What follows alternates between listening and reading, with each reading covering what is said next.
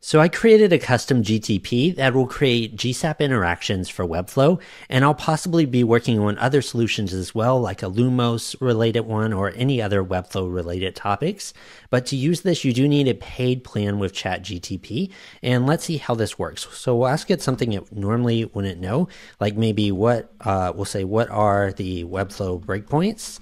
And when we run that, we'll notice it's going to spit out all the Webflow breakpoints for us and what they start at. So desktop is 992 and above, tablet is between these.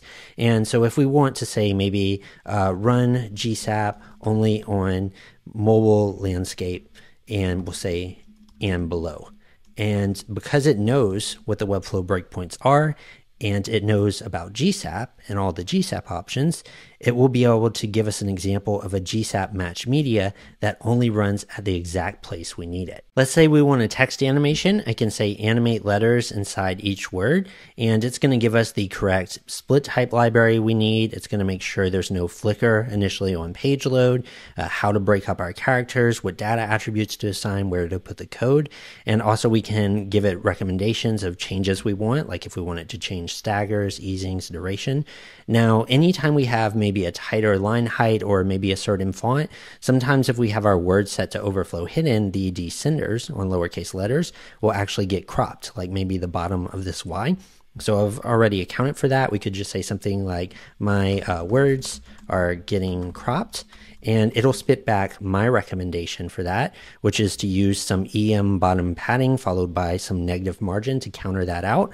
And sometimes it can get confused and mix solutions with other things that are out there online. So if you want to verify where this is coming from, you can say, where did you get this info? And it'll tell you the exact basically file or where did it find this.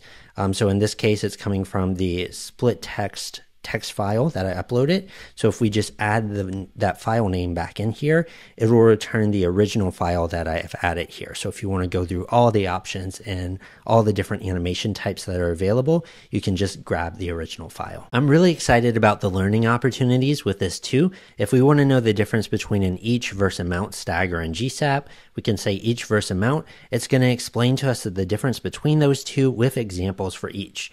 Usually in tutorials, I only have enough time to explain things one way, but if this isn't making sense, you can just have it regenerate the answer for you. It'll explain the same concept in just a different way, and we can even test it with our own sort of state here. So I might say that I have 4 images total. The stagger is set to each 0.5 seconds. Each image is going to fade over 1 second. What's the total duration on my animation? And it'll walk me through the steps of why is it this duration, and also give me the final answer for that here. So it's just a really great way to learn in real time.